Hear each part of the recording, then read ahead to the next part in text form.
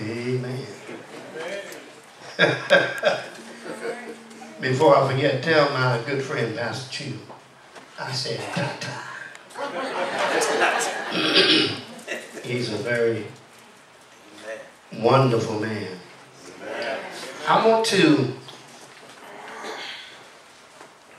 eavesdrop in on a homecoming. You know part of the story, but you don't know the other part. On the eavesdrop. Now, I'm not real nosy, except in certain instances. But I'm nosy about this. All right. Charlie Brown told Linus years ago. Yes, he did. I'm going to college. Linus said, to learn? And Charlie Brown said, no, I'm just nosy.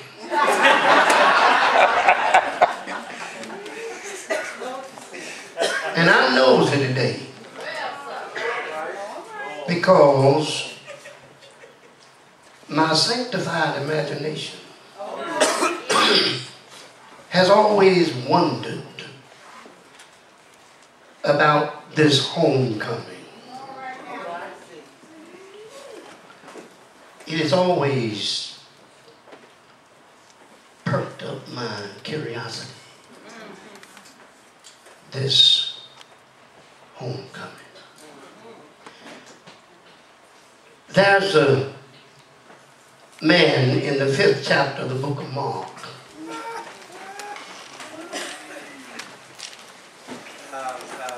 Verse number 15 and verse number 19. I see. If you don't mind,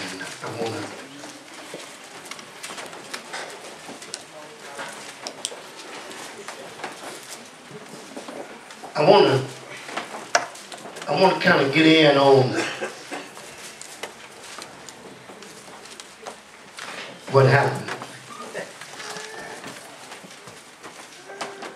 Now I know we got the part where the Lord said, I want to follow him home. Y'all want to talk to me a minute? I want to follow him home. Because we really haven't heard all of the story. All right. Look what he said in verse 15. And they come to Jesus and see him that was possessed with the devil and had the legion sitting and clothed and in his right mind. And they were afraid. God Almighty. Should have been happy. Verse number 19, watch this. Howbeit, Jesus suffered him not, but saith unto him, go home to thy friends and tell them how great things the Lord hath done for thee, and hath had compassion on thee. Eavesdropping on a homecoming. Whoa!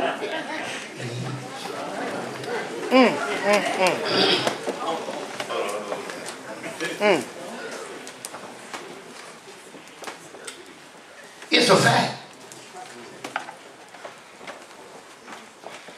This man was possessed with demons. Yes.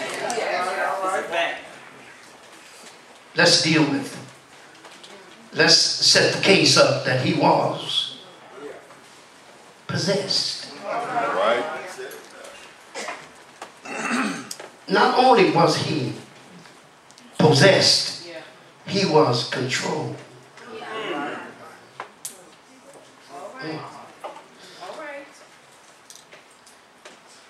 his mind was captured and manipulated by the presence of demons. All right. And he didn't have just one or two demons. One or two is bad enough. Yeah. Look at somebody and say, demons are bad. Yeah. Demons make you do some crazy stuff. It's a fact. All right. It's in your Bible. You didn't tear it out. He was possessed. Possessed means that he was filled up with demons. That it occupied every facet of his existence. So much so that it ran him crazy. All right. You right? Look at somebody and say, I don't want no demons controlling me. I'm wondering if when I look around in churches, do we have some demons? Y'all excuse me, I know there's some stuff y'all don't do that. I understand. But I wonder sometimes, Pastor Hopper, about how folk act. Come on. How they stir up stuff, cause confusion. Oh Lord, nothing ever right. I don't care about what you want to do, I can't see that. Well, demons will make you blind. This man, y'all with me? If you're with me, say preach, brother. This man was ultimately and totally controlled to the point where he lived where nobody was breathing. Now you in bad shape when you want to live where nobody else is breathing. Come on, talk to me. Look at me and say, that's right.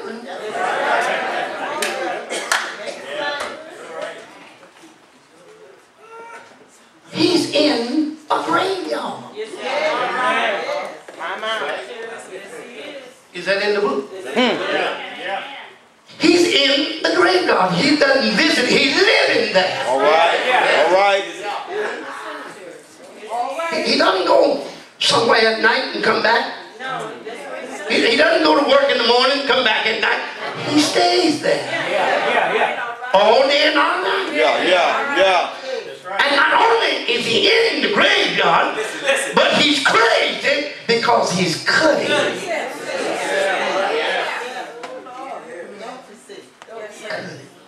Yeah. Anytime you want to hurt yourself, you're controlled by demons. Well. Oh, help me some. There are some people living in the graveyard that work every day. All right. Oh boy, I said something. Yeah. This man lived in the graveyard. I don't know about you. I don't even hardly want to pass by one. Y'all ain't talking to me. All right. I never will forget when I was a boy, we were walking up the little country road in Louisiana. And we would have to go by the graveyard to get home, and then somebody had put a cow out there. And boy, we were coming through there and we heard that bell, ding-a-ling-a-ling, and everybody took off. It ain't supposed to be no noise in the graveyard. Which I have some help in you. You ain't supposed to hear no bells ringing. And so we... Help me somebody. But every day, listen to this. Every day that people went by that graveyard, and at night they could hear him howling. He's crazy. Not because he is mentally demented, but he is mentally deformed because of demon possession. And every night people walk by, they hear him. Can't you hear him? And so much so they tried to control him. They tried to say they chained him up and put fetters on him. And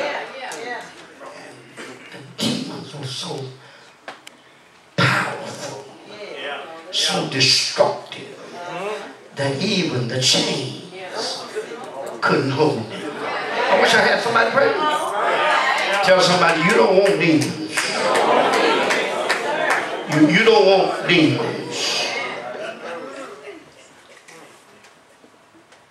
The demons in the man saw Jesus.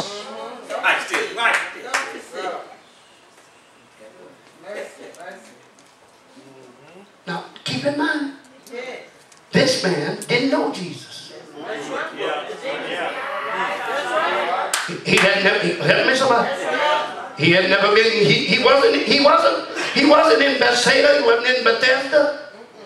He wasn't in Cana, he wasn't in Capernaum. He doesn't know Jesus, but he calls him Lord. He calls him Master. Have you come to trouble us, to torment us before the time? And Jesus didn't ask the man what his name was.